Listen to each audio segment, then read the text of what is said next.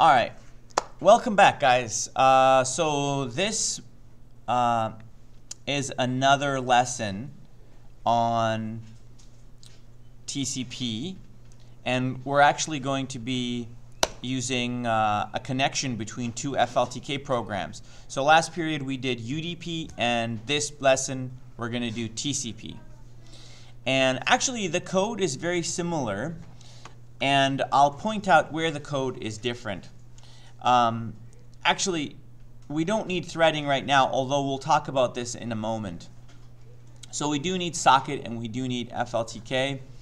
I basically I inherit from window, and well, you know what? Perhaps before I actually go in and describe what the code is, let's actually try and run it here, and then I think if I describe the code it might make more sense. Obviously we're going to have to run the server first, so let me do that. And then over here, now notice I don't have any command line arguments here. Okay, so I've hard-coded localhost and the port right into the code. And so there you go. You can see right here on the right, lines 21 and 22, I've hard-coded those in. We already know, we've done it many times using command line arguments. I just wanted it to be easy to launch and test. So let's run this one now, and let's pull this over here. So at this point, notice I have light buttons here, FL light button, which is basically when you click a button, a little light goes on in that little corner there.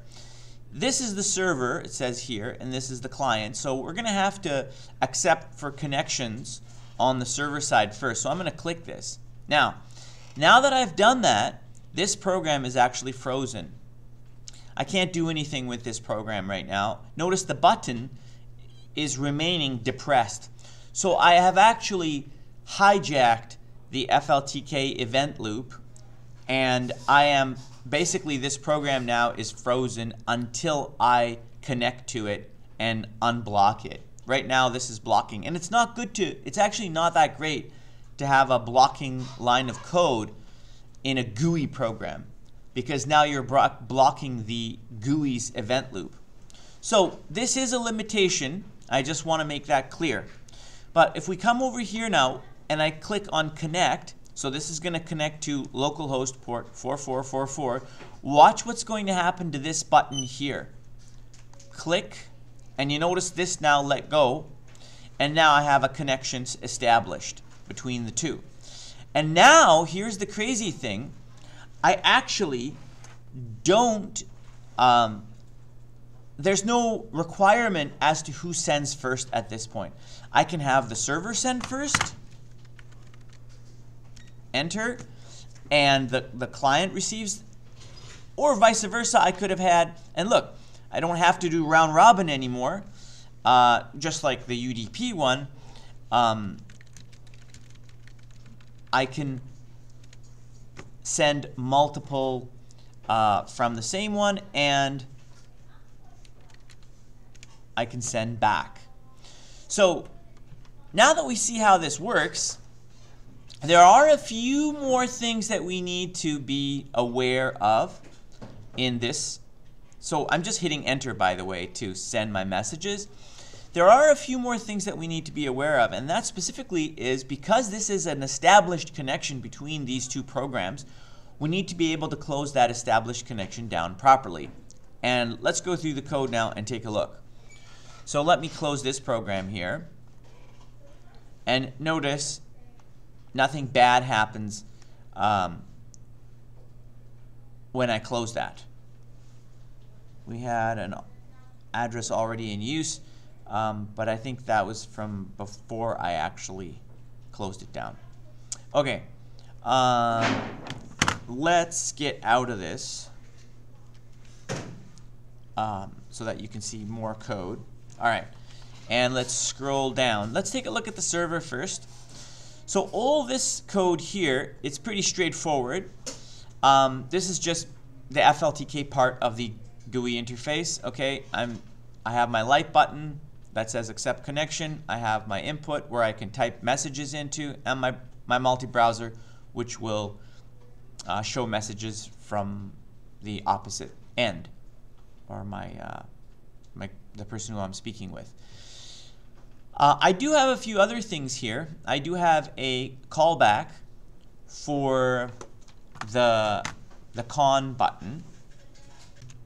Okay, so here on line 16, I have a callback for the con button, which is the connection button.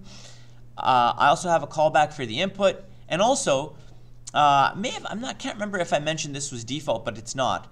FL when enter will trigger the callback for the input widget where you type, because I just want to be able to type something and hit enter. I don't want to have to click another button to send the message. So what's the callback for the connection? Here it is. I specify my host and port, and notice these are not self because I'm not going to need them for outside of this function. I create my socket. This is sock stream, and notice I've put a comment here as this is being most likely this is going to be file descriptor number 3 after 0, 1, 2 for input, output, and error. Then this is the part that's different from the client. I bind and I listen. Okay? Now this part is really interesting, because if we come over here and look, and this is quite different from UDP, because now remember in UDP we don't really have a connection. We're simply sending packets to a port and an address, or an address and a port. However, in TCP we have a connection. When does that connection happen? It happens when this line returns. And this line, line 28, is the problem, kind of like, I'm calling it a problem line. But that line is blocking. Nothing else is blocking here except for line 28. So essentially now what I'm doing is I'm freezing my GUI program in this callback. As soon as I click connect, this connect button, my program stops on line 28 until accept is returned, and it'll only return from line 25 in the client. This is having a blocking line isn't great. We'll try and address this later, but for now we understand the limitation, and I'm really just interested in showing you the networking part. I didn't want to complicate it too much with also showing you this like a workaround for the blocking code. Anyways, let's move on. Notice though that this is file descriptor 4. Remember, this is now the second socket that we have created. When this line returns, we now have another socket. We have the listening socket, which is socket S, and then when line 28 returns, we have another socket called self.con, or our connection socket. Okay? And notice that the file descriptor now that I'm going to watch is not going to be the listening socket. No, no, no. It's the connection socket that I'm listening to. Okay? That's why I go self.con.file number, which by the way is more than likely going to be number 4. That's why I put that comment there. And then I do the magic, the FLTK magic, where I actually ask the FLTK event loop to watch that specific file descriptor, which is connected to the socket con. Okay? And ask it to execute this callback when we receive data on that, or when it's ready to read. Now, maybe we should hop down to the receive data. Okay, so here is receive data, and notice receive data here is going to be just the same actually as this one.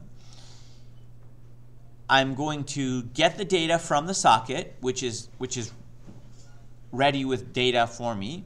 I'm going to print it just because I want to see it. Now, here's the interesting thing: is when this socket closes down, or actually I should say, when the other side closes the socket, the last thing that's sent is the empty binary string. Okay? So, and that's defined by B for binary, because notice I'm not decoding it here. I'm not decoding data yet. And so therefore I'm going to say if data is equal to that empty binary string, which signifies the end, then close the connection. Okay? Now, the other thing I optionally could do, it's not, I just put it here as a comment to show that this is an option as well. Not only could I close the connection, but also I could remove the file descriptor from being watched. So notice up here is where I went FL add FD, right? To basically ask pyFltk to watch if any data comes on that file descriptor. And here I'm saying, well, listen, the connection's now closed. I don't want pyFltk to continue to watch that file descriptor now, because, and I think that's, by the way, where that error came from before. So in essence, I was still asking pyFltk to watch something which is not going to be receiving any data on it. So it's probably a good idea not only to close the connection, but also to ask pyFltk, stop watching that. Okay, because we don't need it anymore. Now, if data is not equal to the null, not null, but the empty binary string, then it must be something. So let's add that, and let's decode it first and turn it into a regular string, and let's add it to the browser. Okay, which is our kind of like our list box. So that's the code there, but actually there is a couple of things which I haven't gone over. One of them is the send. This is just one line. Okay, I am using send all, and I'm noticed I don't have to specify where to send it, unlike UDP, which I do, because here now I have an established connection with the conn socket, and so I can simply send to the conn socket, and I'm simply going to get the value, which is the text inside the input widget where I type, and I'm going to encode it all in one shot. So it's essentially one line of code. Now, the last function which we're going to look at here is the close function. This function is a callback for what? Well, let's scroll up and let's see where the close is. Right here. Line 14. What widget is that? Self.callback is self.close. Notice this widget is the instance of, because it's self, it's the instance of TCP win. And what is TCP win? It's an FL window. Oh, so we just set the callback for the window. That means when you click, like if it's a window, you click on the X to close the window at the top, and the callback is going to be executed. So what should we do in the close callback of this window?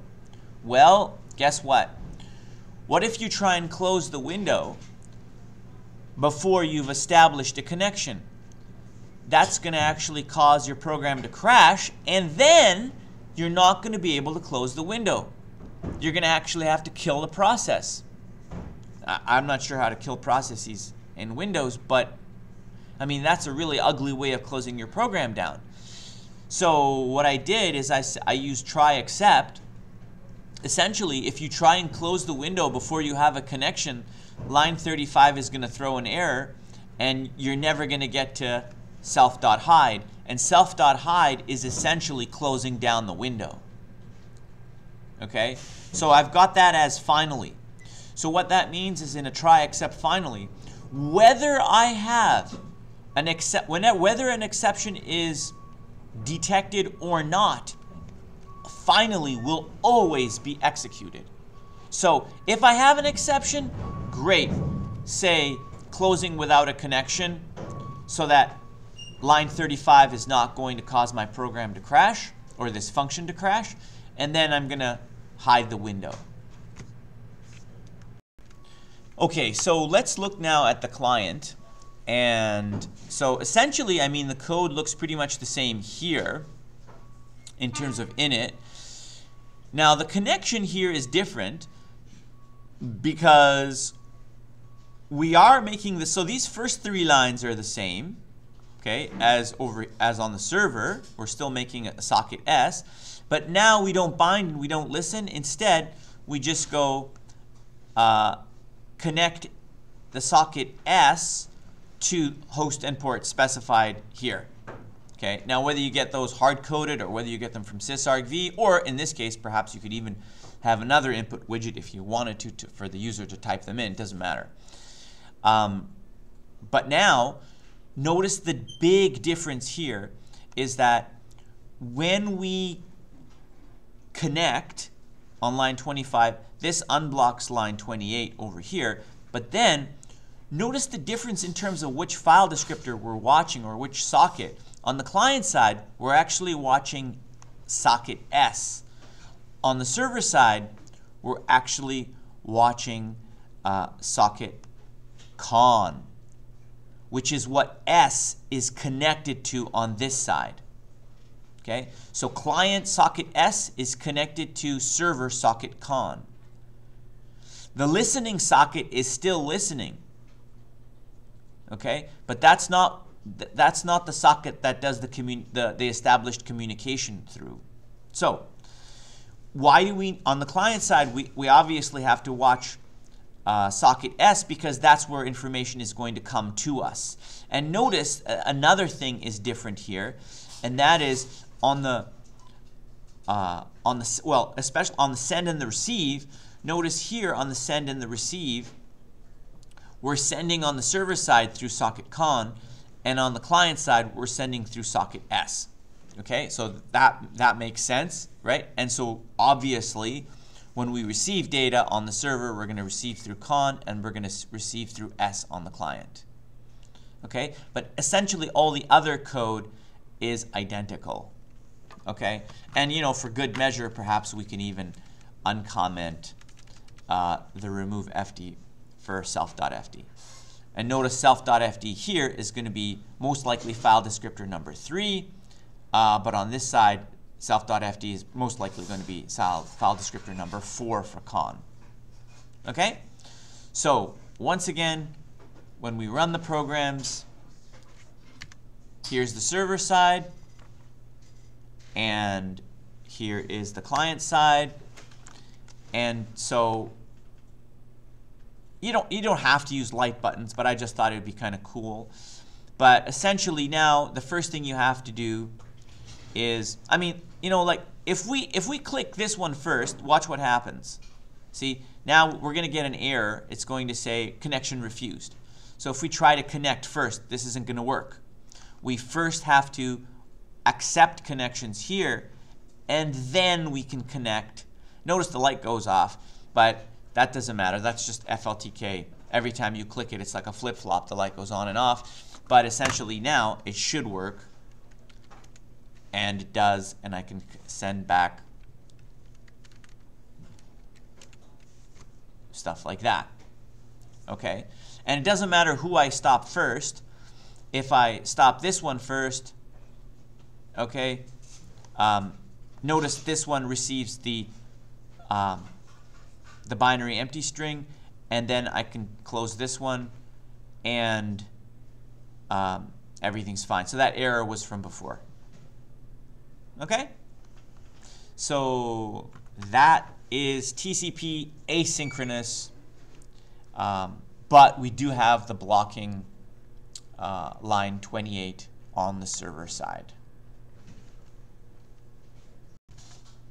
Okay, so we have just made a discovery, which I'm very excited to tell you guys about, and that is we figured out a way to stop the blocking of the accept line in a similar fashion to the way that we are watching the connection.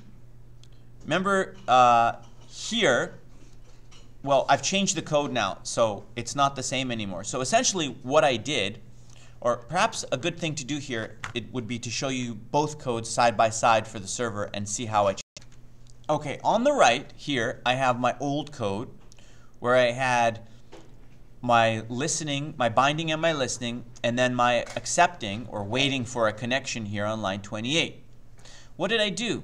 Well, I created, so I stopped after listen, after this listen line here, I created a couple of new lines on inside the button callback for the connection. I actually made a new file descriptor, and this time I called it FDL for the listening file descriptor S.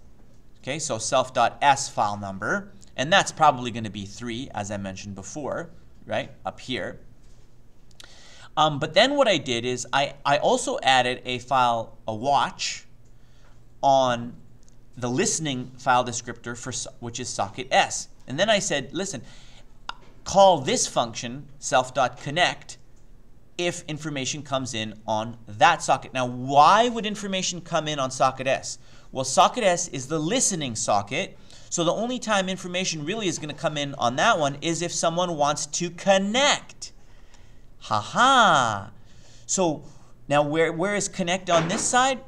Right? Connect. Oh, sorry, I don't have the client code up anymore. This is both server code. This is my old server code on the right. But essentially, I mean, I can show it to you kind of here. It's underneath. Nope. It was... Okay, so here was the client, right? Here was the connect. And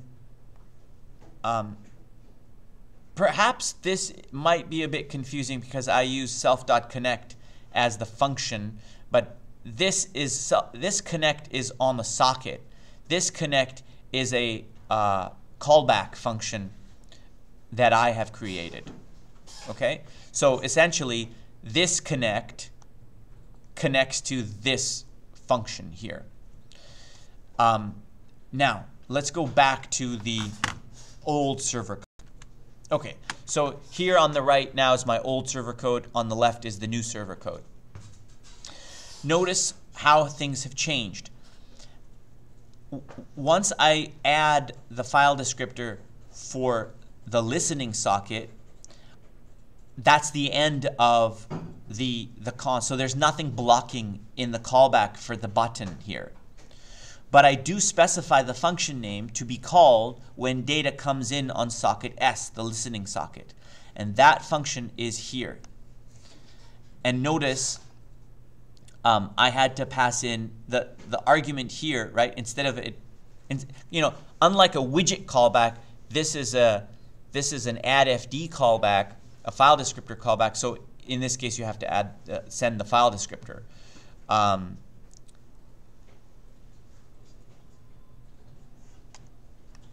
Okay, and now what I do here is I say,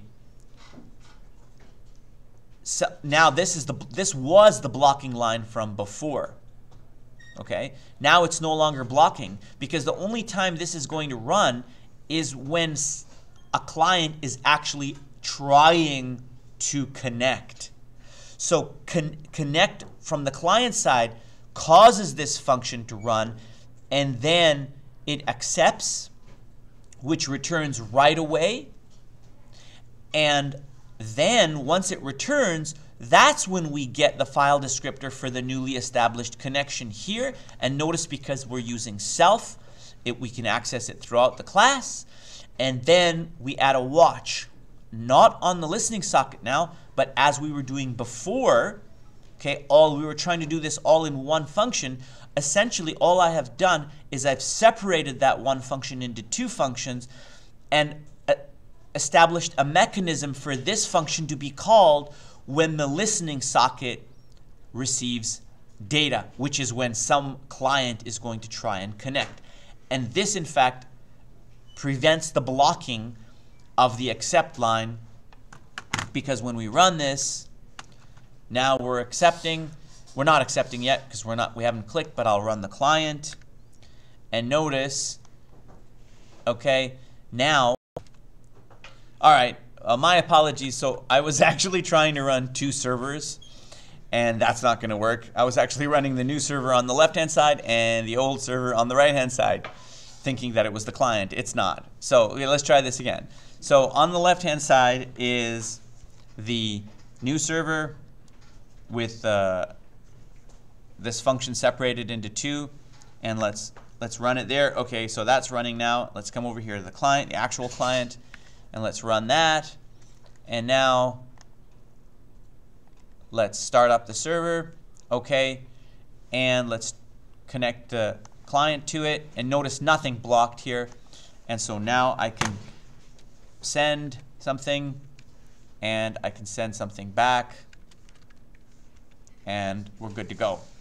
Okay, so our program works, and we didn't have to use any threading, and hey, that's pretty cool.